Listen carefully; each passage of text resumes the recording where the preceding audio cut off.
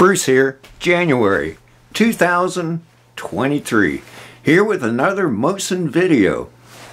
By request, on one of the Facebook pages, somebody asked, how much do the different Mosin Nagant stocks weigh? I don't know. Let's find out. So, I went to the parts room, gathered up some stocks laying around. I didn't take apart any rifles. It's just what I had laying around, just to get a general idea how much a Mosin stock weighs. Why does it matter? Some say it's an archaic old rifle. Well, we don't believe that. We like it. In fact, if you like Mosin rifles, check out AK Operators Union on YouTube. Rabski does a lot of good Mosin videos and Mosin sniper videos. Check them out if you haven't already. Highly recommended. Robski's not paying me for this promo. He's just that good. Okay, as Robski would say, enough of the bullshit talk. Let's get to it. Let me change the camera. Get to it. You've seen enough of my face. Alright. Let's zoom down. Now, we have a scale here, which is set up for about 20 pounds. Just to pre-weigh it.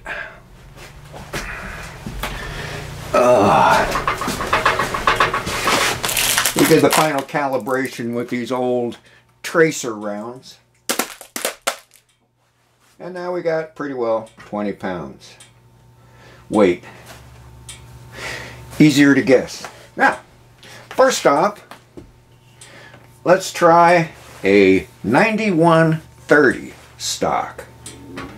Probably came from Tula. 9130, what do we have here?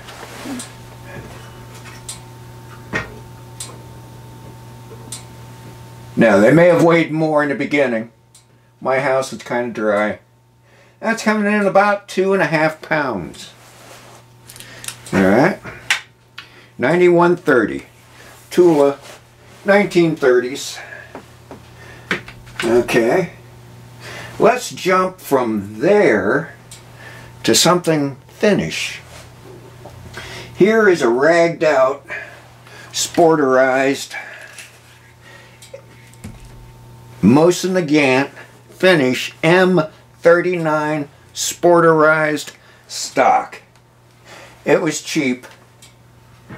Got it on eBay. Get a lot of things on eBay. Not to be underrated. But this is hacked down, whacked down. Close enough. That's right at 2 pounds, a little under. M39. A little bit bigger. If you go to throw 9130 parts in there, you're going to have a lot of slop. Okay. And hopping back to the finish, here's a real M39. Dirty. I should have cleaned these up. Never mind. M39 with no metal. But we do happen to have the whole metal set right here. Barrel bands, plates. So we do have it. Now, the M39 stocks tend to be heavier anyway. This one's coming in, say 3 pounds. They're heavier anyway. The fins beefed them up. Beefed them up. Oh, this is a post-war stock. Let me see my viewfinder if you can see that. Post-war stock. You can tell by the square. You won't be able to see it from there. Trust me. Square splices. Made of stronger stock. Square splices post-war. So, 2.5 pounds for the M39. Now something not Mosin made. What we have here? Boyds. Boyd. Good choice for aftermarket stocks. I still have tape on here. I was finishing this. This came advertised as a hardwood stock. Upon arrival, the not named hardwood turns out to be, get this, hackberry. I'd never heard of it either. Hackberry. No, it actually looks pretty good. And what do we got here? And tiny bit over 2 pounds. But I like the stock. I have to refinish it. But I like it. Nice stock. Alright. Now, oh yeah. Here's something kind of real slick and cool. This is the famous Clyde Duncan Curly Maple. One of the iterations. Black accents on the bottom. Just beautiful detail in this stock. Just magnificent. And from what I understand, he passed away a few years ago. So they're no more. What do we got here?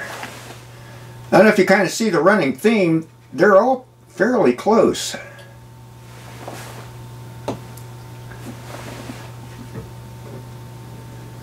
Two and 3/4. About 2 3/4. 2 1/2. 2 1/2, 2 5/8. And this one has a beautiful recoil pad. It's actually soft, so it may actually work, versus the old cheap recoil pads for 10 bucks that came with them. Beautiful stock. Look forward to that build. Now, another traditional aftermarket stock, which has been around for years and years and years. The ATI plastic. I think all us beginning modders started out with something like this. I really should have cleaned this crap up. But your standard plastic stock, actually a good choice, good hunting choice. But how's the weight?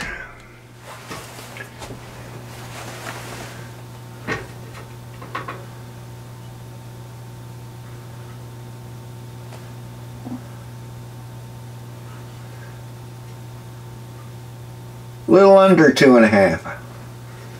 2 1/4. Somewhere in there. But pretty good choice for hunting stock. Monte Carlo. Okay recoil pad. It's pretty stiff. That's a hard one. Now remember, for a lot of these, you want a recoil pad. One of the best ones I've found, Pachmayr Decelerator. What a... Oh, it's beautiful. The recoil reduction is just phenomenal. Alright, and here's one of the most famous... Whoa, hey, easy there. One of the most famous Mosin modder stocks. The Archangel AA9130. Which is new, kind of known for notoriously being heavy. Well, how heavy? I don't know. Let's see. Yeah, it's torquing it.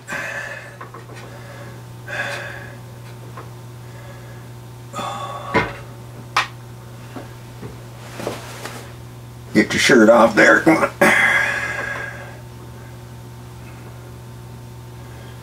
A little less.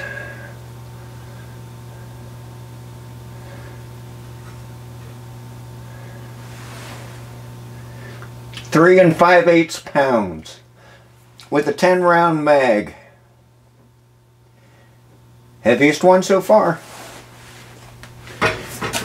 But of course the Archangel, adjustable cheek riser, the butt to adjust the length of pull. It's just a cool stock to mess with.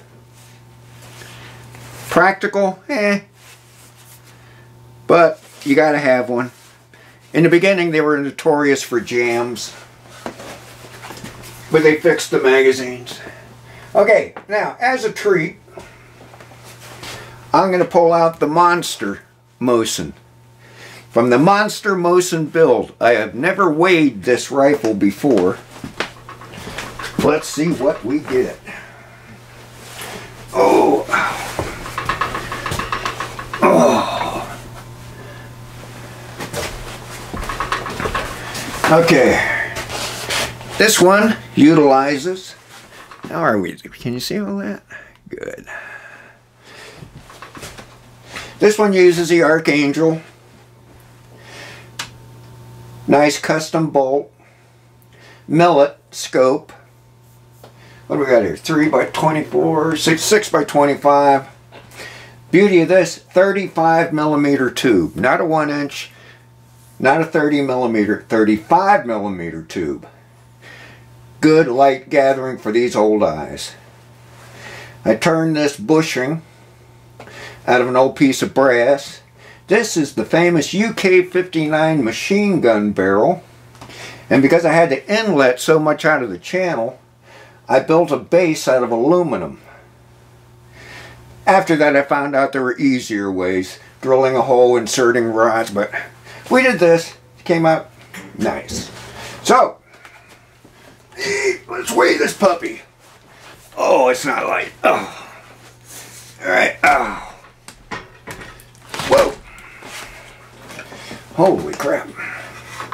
And if you can't tell, this is a bench rest only rifle. Holy mackerel.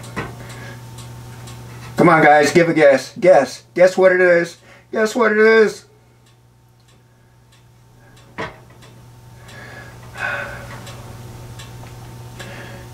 Pretty close. Holy crap. That's coming in at 16.5 pounds. For this Mosin goodness. Oh, I forgot to mention, Timney trigger. Set at 2.5 pounds. What a beaut. Oh. I still haven't finished it. Oh. Man, that weighs a ton. I'm getting too old to lift that thing anymore. So, there we have it. You wanted to know how much these puppies weigh? Now you know. If you want any more different videos, what's what, like, subscribe, and mention down in the comments. Never know, we may be able to do different barrel weights. Whatever you want. And don't forget to give Robski, AK Operators Union, a shout out. Until then, give me a shout out. And as always, drink more shine and eat more bacon. See ya.